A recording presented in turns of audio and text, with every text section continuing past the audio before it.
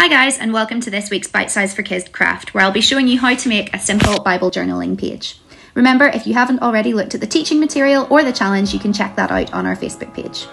For this craft, you will need some paper, some paint, I've used watercolours, something to mix the paint on, some brushes, some water, and a black pen. Okay, let's get started.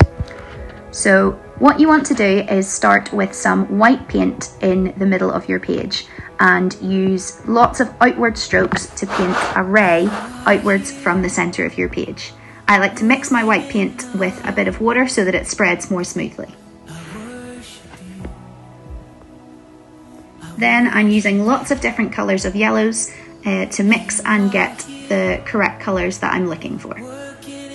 This is a really great way just to explore your creativity and to spend some time with God. I like to listen to some worship music whenever I'm painting and just really choose whichever colours come to mind. You can do whatever colours you like. I chose to go for some nice bright sunset colours.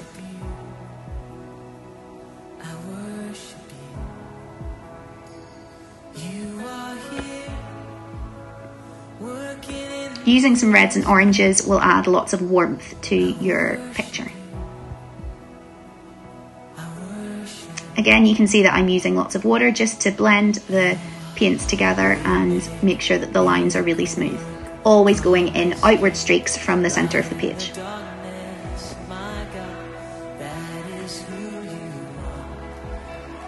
And obviously you don't have to use the specific watercolours that I'm using. You can use whatever paints you have and just enjoy mixing them together to see what colours you create. I also like to add white paint over what I've already done just to blend everything out.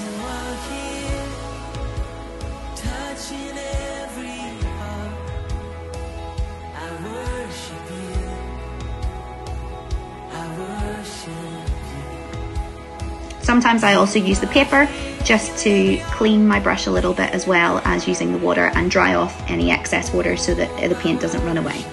As you can see, I'm adding some thicker paint to the middle just to make sure that it's really bold and stands out.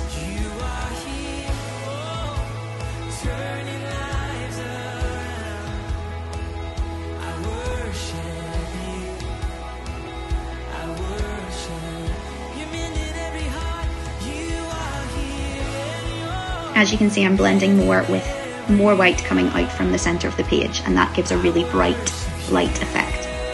I've also kept the red to one side of the page and then moved through orange and left it yellow on the other side of the page. So once you're happy with your painting, then you want to leave it to dry completely. You'll see in a bit that I didn't do that and I was a bit impatient. But when your painting is dry, you can then use your black pen to add on your lettering. I've chosen just the words, "My God, that is who you are," from the song Waymaker. You can use this technique with any Bible verse or any song lyric that you like and perhaps put it up on a wall. You can maybe put it on some cards. This is where the paint hadn't quite dried and it was making my pen run out a little bit.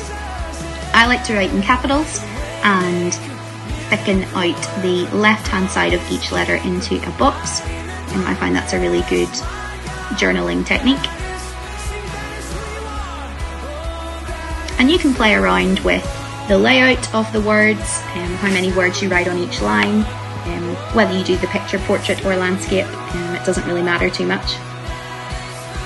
And then I like to fill in some of the gaps in the letters with some horizontal pen lines, starting dark at the bottom and then thinning them out towards the top. And you can really play around and add any little doodles that you like around the edge, it doesn't matter. So yeah, I hope you enjoyed this craft and I look forward to seeing what you come up with. Bye!